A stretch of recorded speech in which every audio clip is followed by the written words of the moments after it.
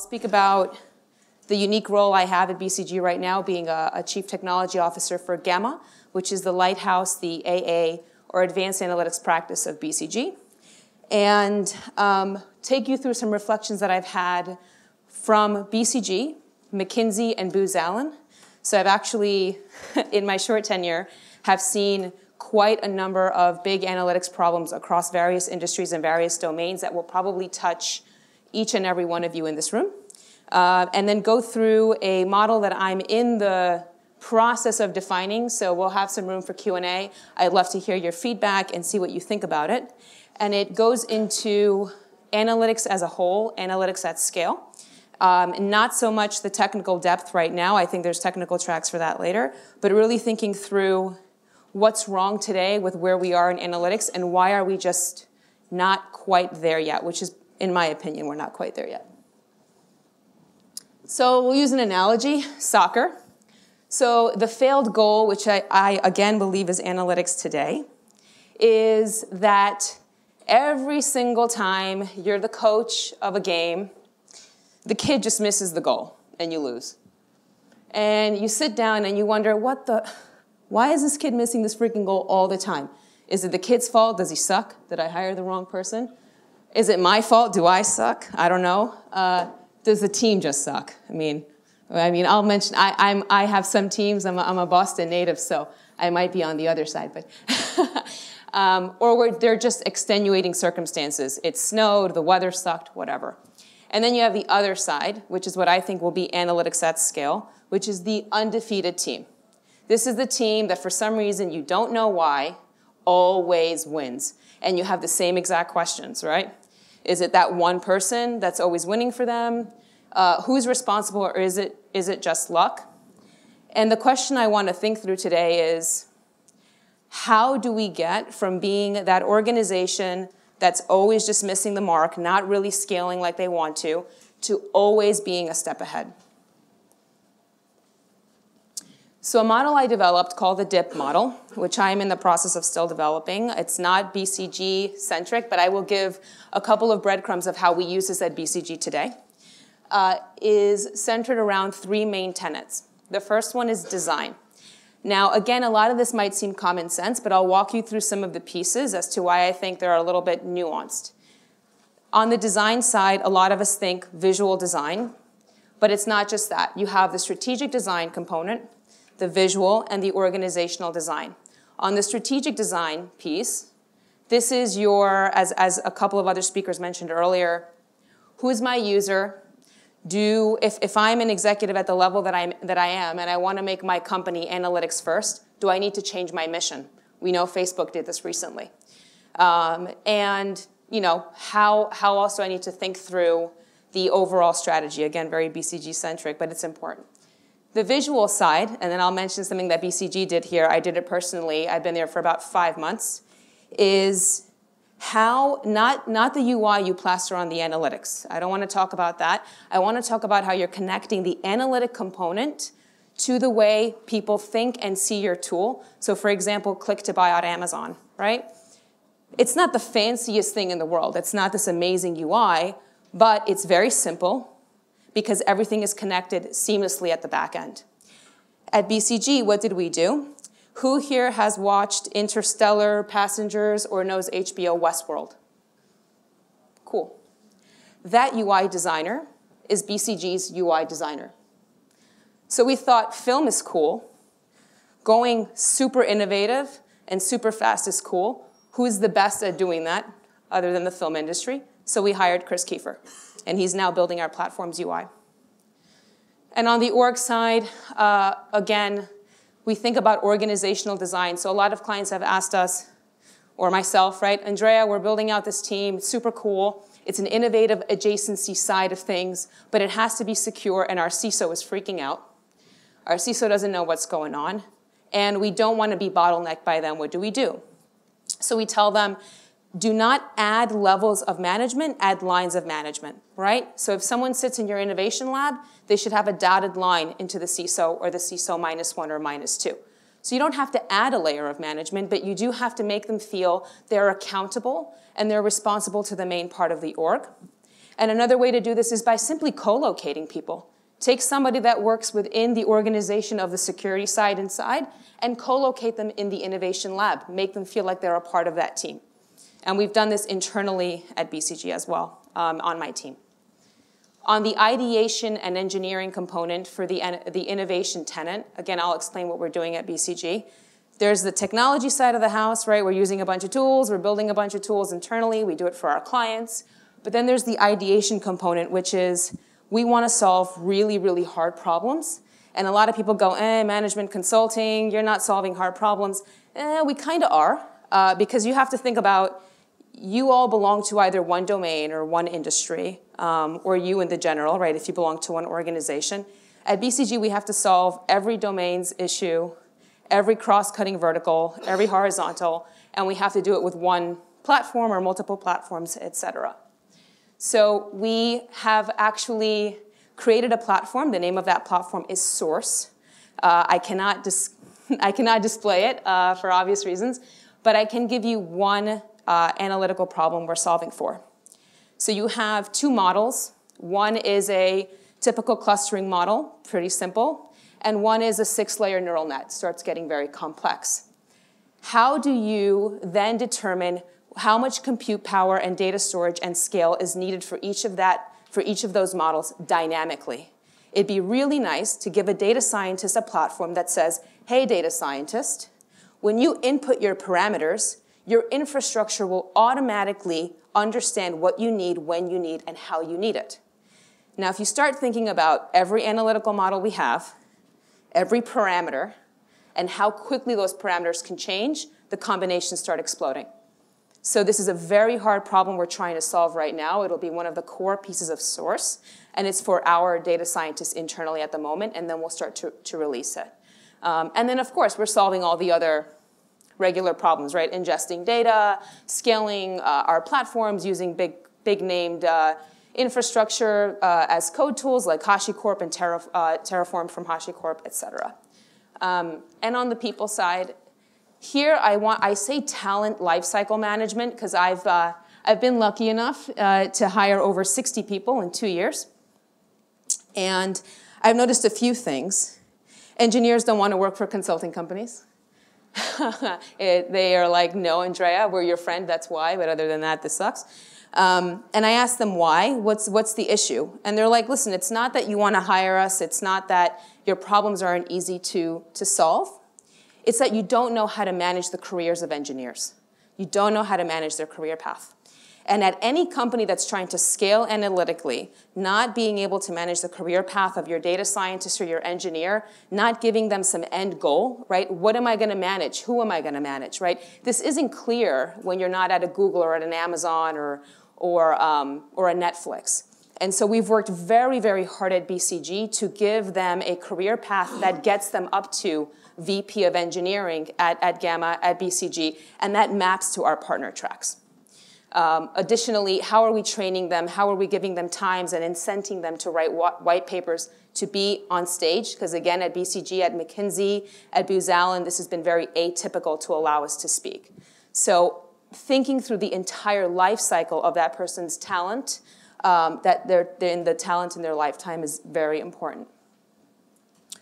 So I'll just take a step back. This is the model where we obviously are introducing it at BCG, and it goes across, it cross-cuts not just analytics, but I think this is where it really is incredibly important because it's, for some reason, everyone thinks makes a lot of sense when you're like, oh, I need to build a new business unit. But when we say now you need to scale analytics, they start going, we need to build a better model. And you're like, well, hold on a second, it's a little more than that. And I hope everyone can see this, but what I wanted to do is just give some key factors. Obviously, you can deep dive into each of these tenets, and we can go on forever and ever on how to do each one, how to do it well, how to not do it so well. But I wanted to just deep dive on some of the factors and then leave rooms for questions. So on the design side, I think we mentioned this, put the user in the driver's seat. They will be forgiving if you do. And this is your internal user and your external user as well. So, you know, rather than say, let's wait to get this product exactly right, and I think someone mentioned that earlier, release it early. Tell them it's early. Tell them to give you feedback. And they'll be a lot more forgiving than if you just release it after 7 months to a year and say, this is what we thought was good for you. Visually, the user should spend less time considering and more time choosing. I don't know what industry everyone's in, but it doesn't just have to be retail or buying to have this be the end goal. You just want people making decisions, just clicking buttons, not knowing why, right? And in the product space, again, we have Starbucks as a major client of ours, and we have a couple of other clients, which I won't name, but they'll walk into this particular store, and they'll walk out with about 7 things they did not need. This is because the experience is so freaking seamless that they walk out like, why did I just buy those 10 things? So that's what you want to aim for, whether it's buying something, selecting something, choosing something, etc. And then organizationally, highly aligned and loosely coupled. Again, this is very much like microservice architecture in tech, but it should be applied to our people, right? So break out the teams, be agile, but don't only be agile, create those lines of management. Ensure that everyone feels they have some accountability and responsibility for everything that they do.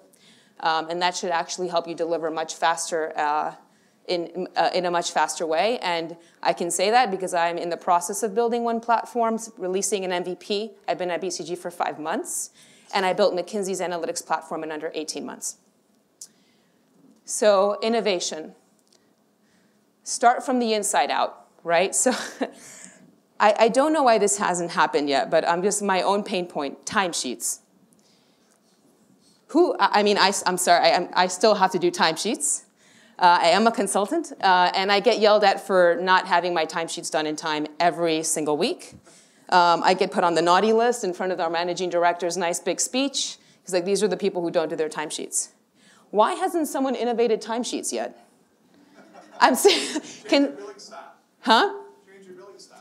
Yeah, hey, that's not my pay grade. Well, it is my pay grade, it will ruin my pay grade. I mean, just think about that and think about that like what Amazon does, right? Oh, we have all these problems inside, and so then we release the product once we solve it.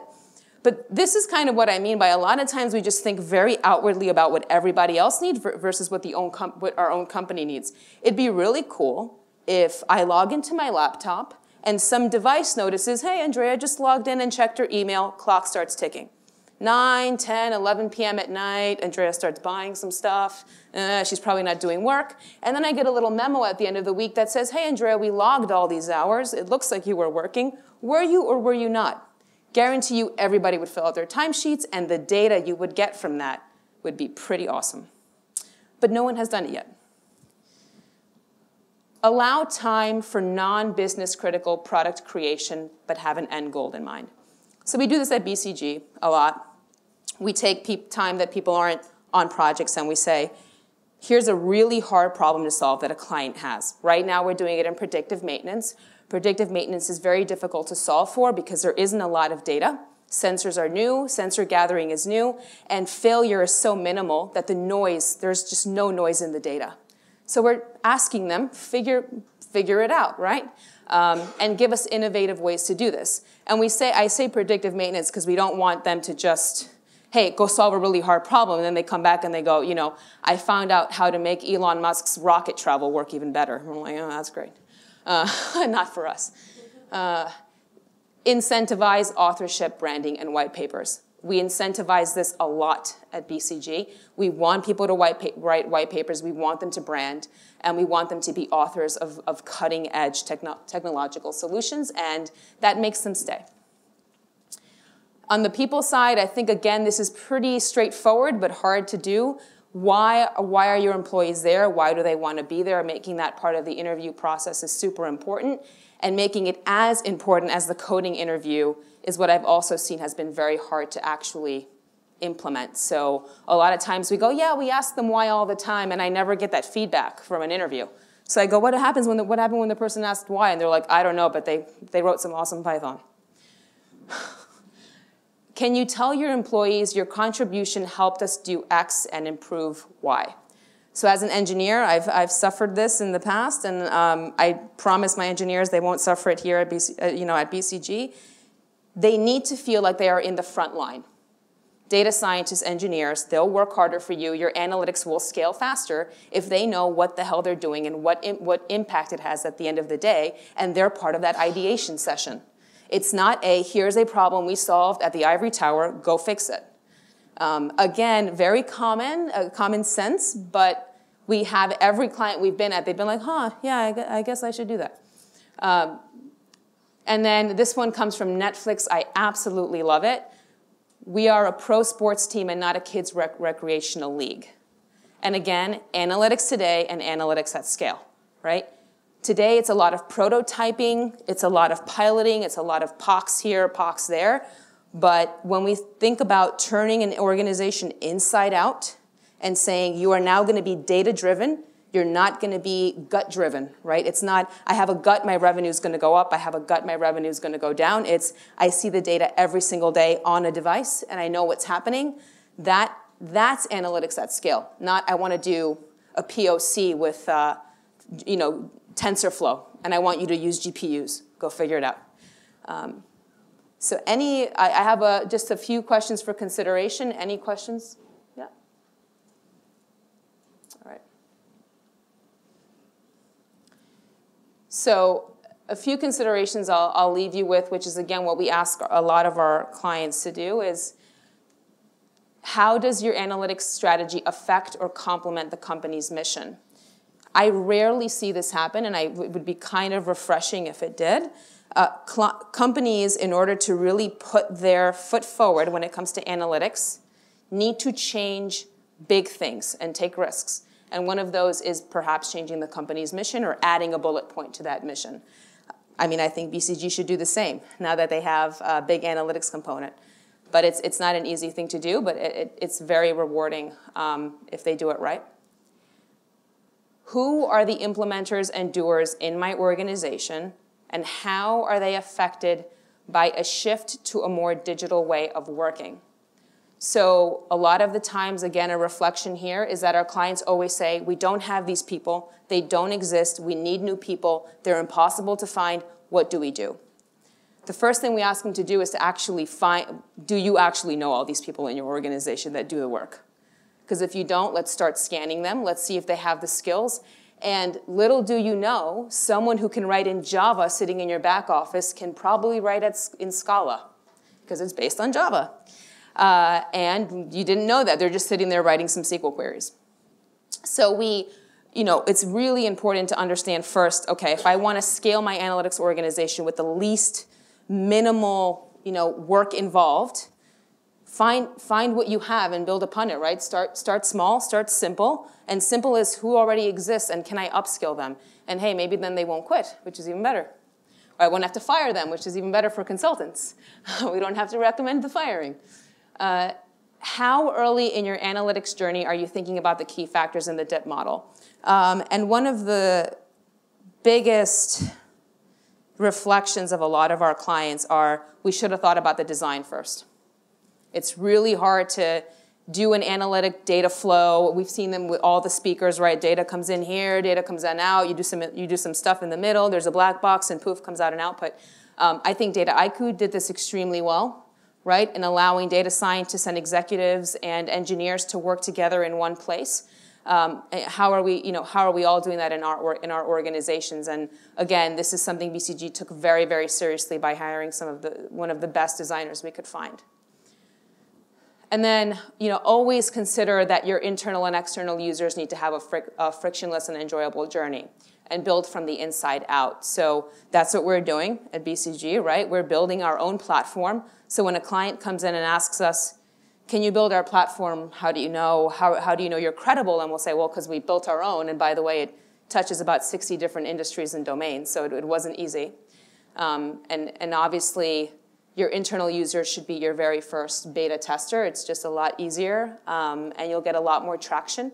And yeah, so I'll leave you guys with that. All right, everybody, thank you very much.